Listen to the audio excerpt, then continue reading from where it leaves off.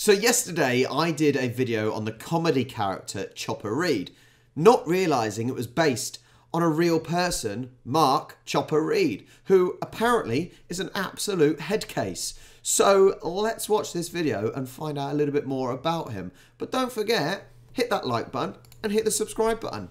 Let's go. I'm 37 years old now. I'm an old man. I don't do those things anymore. Those things he's referring to are a long list of ugly crimes.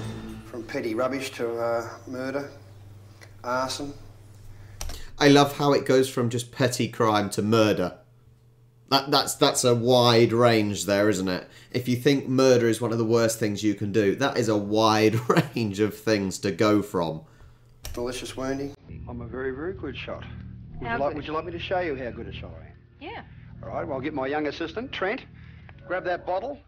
Get over there. This bloke's paid by the hour. Once Chopper got started, there was no Oh, stopping Trent. Trent, don't do it, man. Show you? He might miss just for a laugh. All right. Hold it up clear. Hang on, just see if the gun works first. Oh, the gun works nicely.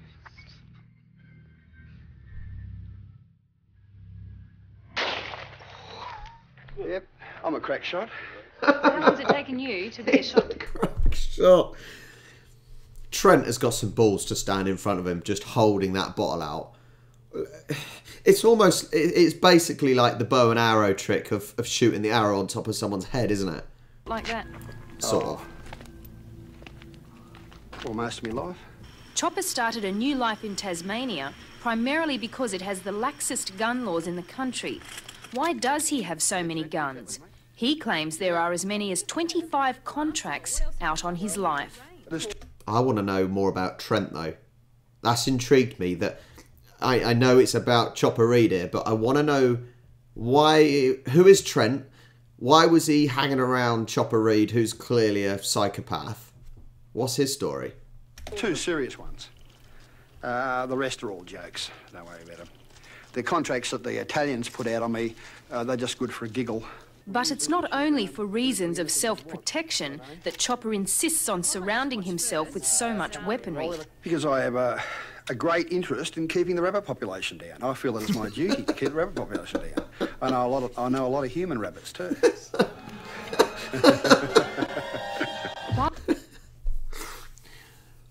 He definitely doesn't have an interest in keeping the rabbit population down. But I do like how he said he knows a few human rabbits as well.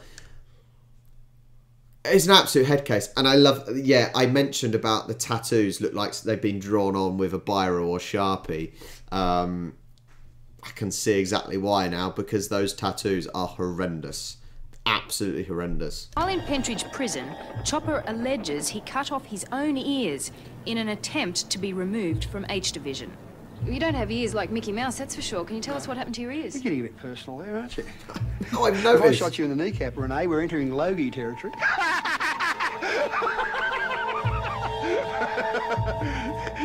Oh, you're the only journalist that ever had a crack at my ears, you dirty young bugger. It's almost really funny, but quite daunting at the same time. Good job he's not around anymore. But poor reporter, she's standing there trying to ask questions, and he's almost like laughing but threatening at the same time. Oh, I wonder what was going through that presenter's head at that time. Like, what was she thinking? Oh, well, someone might just happen to turn up and shoot you in the face. You never know. And he was removed from H Division to hospital. Was it to prove a point to a warden? No, just to prove to get out of H Division. And then everyone else thought there was something to be gained, and they all started cutting off their ears, and a couple of characters cut off their and I bailed out of the gang. When the dicky birds start hitting the pavement, I'm out. That's it. Me, I'm gone, finished. The ears is one thing. Chopping off the ears is one thing, but chopping off your Woody Woodpecker downstairs is another thing, isn't it? I only say Woody Woodpecker because you know what I'm on about, and there's wood there. Just first thing that came to my head. This guy is an absolute head case, honestly.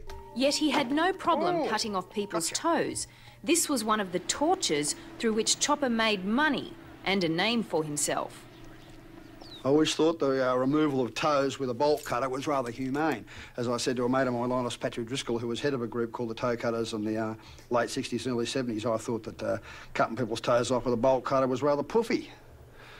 Oh, I thought it was rather effeminate. Why is that? I like a blowtorch, the smell of burning flesh in the air. He claims he's never tortured or murdered an innocent person.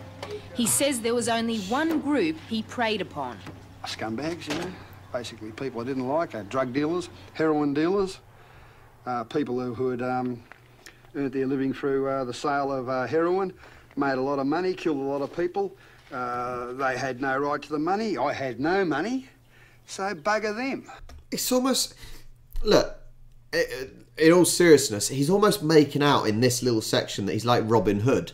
Robbing from the rich and giving to the poor. Oh, and that's... just because someone deals drugs doesn't mean you can bloody chop their toes off with a bolt cutter. There is the saying, 2 wrongs do not make a right.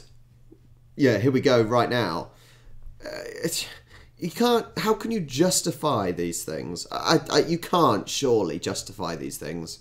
Why should I stand on the footpath with me in my hand while these oh, I shouldn't say that, should I? While these people drive past in their Mercedes coupes and wearing $20,000 Rolex watches and making a lot of money. Why should I have nothing while all these dagos and wogs and assorted, third world brand types make a fortune out of heroin? I think that last sentence sums this person up. Correct me if I'm wrong. Obviously, this is my first impressions, hence the YouTube channel. But I'm just getting across that it's me. Why me? Oh, I'm owed something. People aren't owed anything in this world. You do what you do to earn it and to get it. But this guy, he wants to feel sorry for himself. That's what it seems to come across as. He's almost a more deadly and psychotic version of Joe Exotic. And obviously Joe Exotic, the whole craze last year on Netflix, the Tiger King. If you haven't watched it, do. But he's almost a similar personality trait to Chopper Reid in the fact that it's almost that he's a bit of a loser, a bit of a weirdo, a bit of an outcast. So almost overcompensates. Personality-wise, I think actually they're quite similar. Like I said, correct me if I'm wrong, that's fine. But this dude goes over and above. Joe Exotic threatens to kidnap someone. This dude actually probably does it. Ever thought of getting a job? Oh, no. Perish the thought. No, I have applied for work. Yeah. So, how would you describe yourself? What is the job or trade you've been doing for the last 10 years? Or more? Garbage disposal. Garbage disposal. A sanitary engineer.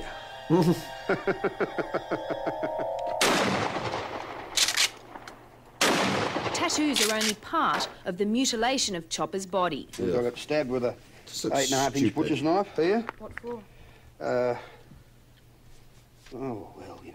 This, all sorts of things. Twice there, ice pick straight through the heart there, Stanley knife across there, Stanley knife across there, Stanley knife, Stanley knife, Stanley knife here, bullet hole here, ice pick here. There you go. Psychopath. That probably sums him up, doesn't it? That tattoo sums it up.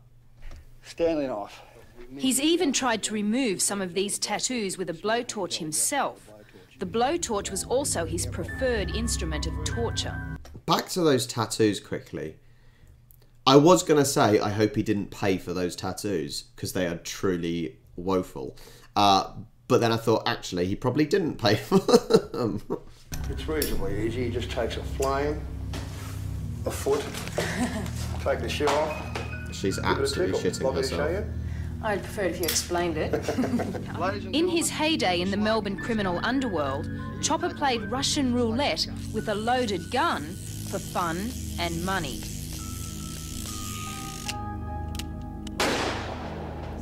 And when I told Chopper I thought he was a sociopath... Not a sociopath at all.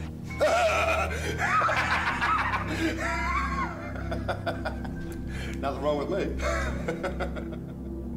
Ladies and gentlemen, there is a slug in this gun. Now, you've got to take my word for it, but there's a slug in this gun. Well, I want one shot to my head. Oh, Jesus. One shot to Renee's. Are you ready, Renee? I don't think I want to play. Are you ready? You don't want to play. Bad luck. That poor woman. Honestly, I hope that woman was massively compensated by her bosses, because he's just held a gun to her head. And how was she to know that there was nothing in it? Wow. This dude. So, as I said, he was clearly a complete head case. As I said about the whole me, you know, like the world owes him something. That's what it sort of comes across as. And his psychotic sort of behaviour is making him think like he's doing other people a favour and like some sort of justice, some sort of hero. And it's not, is it? He's mental. He's clearly got something wrong with him up here, or had something wrong with him up here, because he's not around anymore. This man was a lunatic. But he's sort of got that kind of bipolar type situation where he's probably really nice one minute and all of a sudden you do not want to cross him. I hope my sort of comparison with him and Joe Exotic is fairly accurate. In the, like I said, a bit of a loser, not really fits in with society, so wants to try and go over the top and impress and, you know, try and be cool. That might not be the right way of phrasing it, but hopefully you get the idea. That seems to be this sort of character. What are your thoughts on Mark Chopper Reid?